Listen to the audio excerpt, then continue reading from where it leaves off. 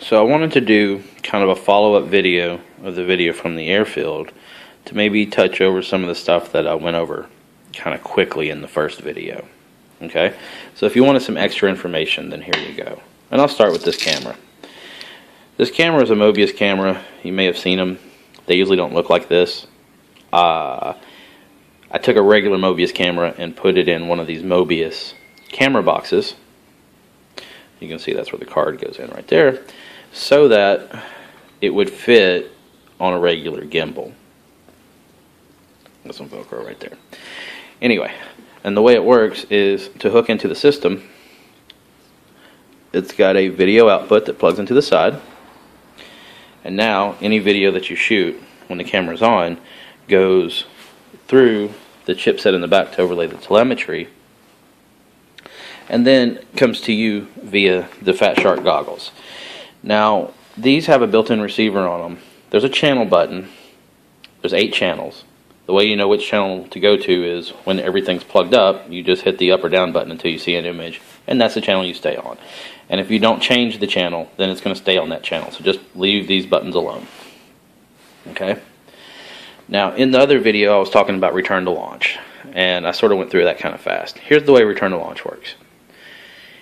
So that you don't have to keep up too bad with the battery voltage or where you're flying,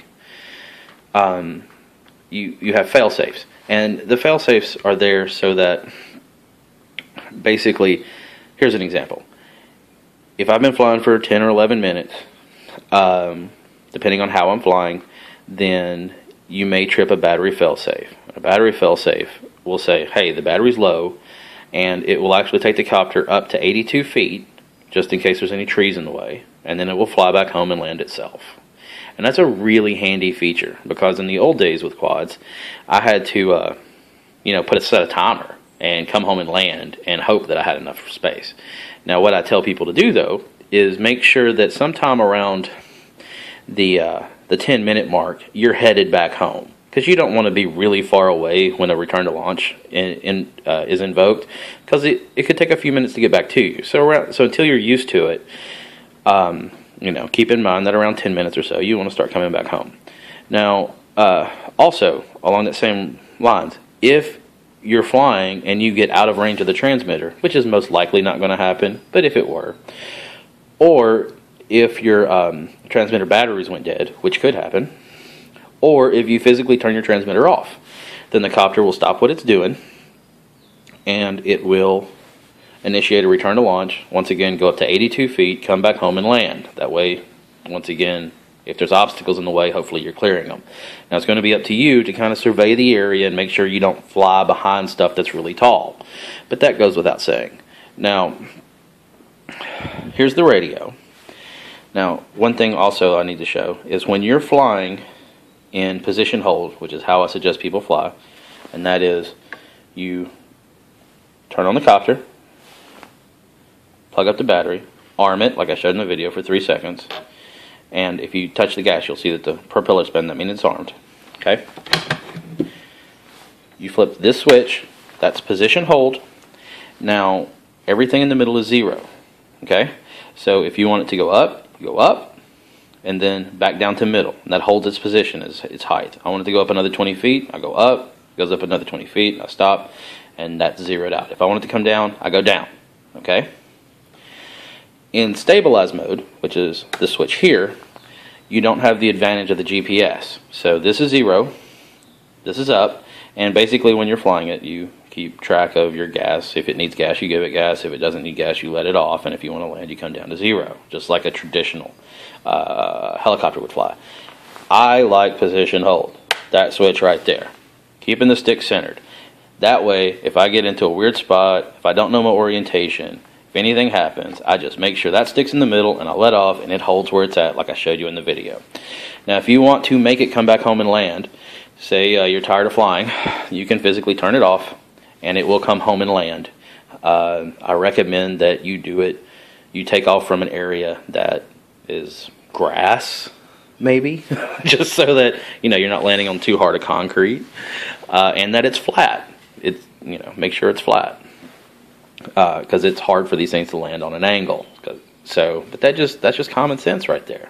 Okay, so here's the battery charger it comes with. It charges at 6 amps, so that'll charge one of these batteries really quick.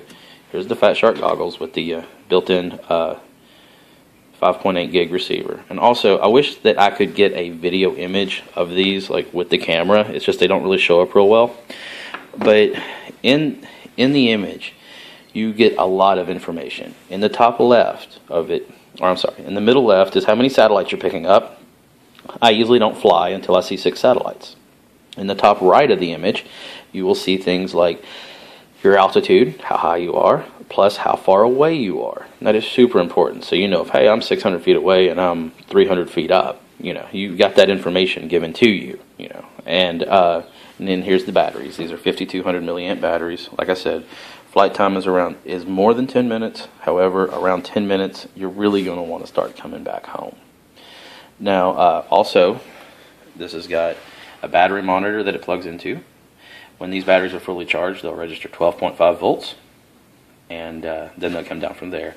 But this battery monitor is your secondary failsafe. If that thing starts beeping, it means you have literally 1 more minute to fly before you are out of juice. So if you ever hear that beeping, no matter where it's at, you want to go ahead and land. Okay? Keep that in mind. A lot of this just comes with getting used to the quad, flying it easy. Here's some examples I tell people. When you want to fly, go outside, look around your house or wherever you're flying at. Make sure that there's no huge obstacles that you're having to fly over. Keep it close, you know. Don't go too far out on your first few flights, and get used to it. See how much flight time you've got. There is a timer that's inside the goggles that's telling you from the moment you started up how long you've been flying. So it's on the right side in the middle. So you can look at that and kind of keep track of your flight time. And around 10 or 11 minutes, start coming back home. You will most likely land before it engages a battery failsafe. But if it does, if you're really far out and it engages a battery failsafe, then you're okay because it'll still just come home and land. Let's see, what else is there? So that's the switch for position, hold versus stabilize. You arm it and stabilize, which is this way. To disarm it, you go all the way down into the left, and that'll disarm it. And then, like I said, fly around mostly in position hold until you get used to it. All of this has been pre-configured and pre-set up. Okay, this Mobius camera films fantastically. I used to have a GoPro, and I like this better. Oh, one other thing I wanted to touch on. Quadcopters are complicated. Okay, so inevitably when you're shopping for one of these, they show you a picture that shows everything on the screen and it looks great, and then you read in the fine print and it doesn't have everything you want. So, for example, you may see a quadcopter. It costs X amount of money on eBay and it looks good and it's got a picture of everything, but then you read in there and it's like, oh, there's no camera or there's no gimbal. Okay, but in this case, to make it easy, this includes everything you need. You have your camera, you have your gimbal.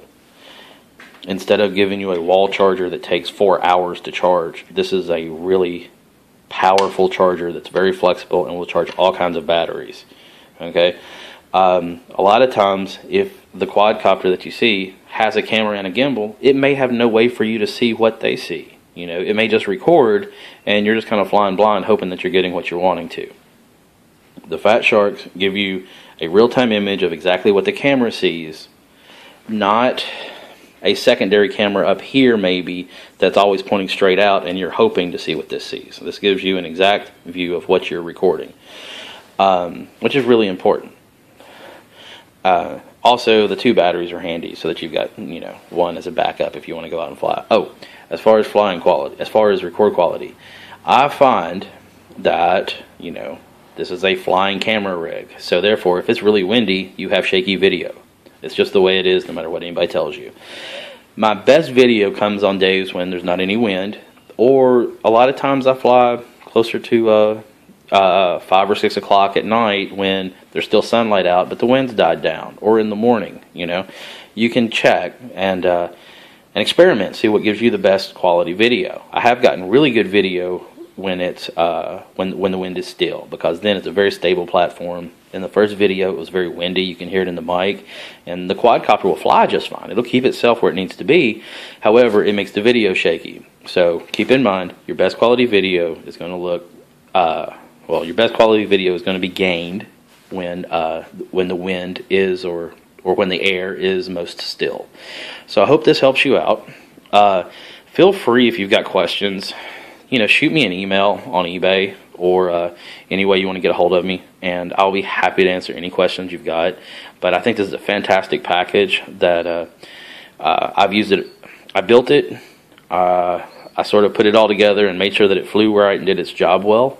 And so it is technically used, but it has not been used very much. It's very little use. These batteries, they're pretty much brand new. Okay, and these Fat Sharks, I've had them for a little while, but not very long. So I think this would make anybody a really good package, and I hope you enjoyed it. Have a good day. Bye. Almost forgot one of the most important parts. This is the box that it comes in, and it's actually got a handle on it. So this gives you, where the other guys are charging you, I don't know, a couple $100 to get a package to hold everything, it comes in a package for you to hang on to everything.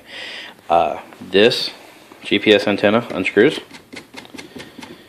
if I can get it, and it folds over, and then this box closes up, and I just keep it in the back of my car so that whenever I want to fly or go anywhere to fly, I just take it with me.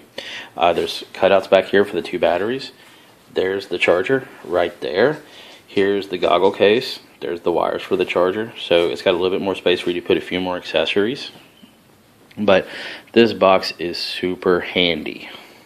So, and like I said, it's included. So anyway, I hope you enjoyed that.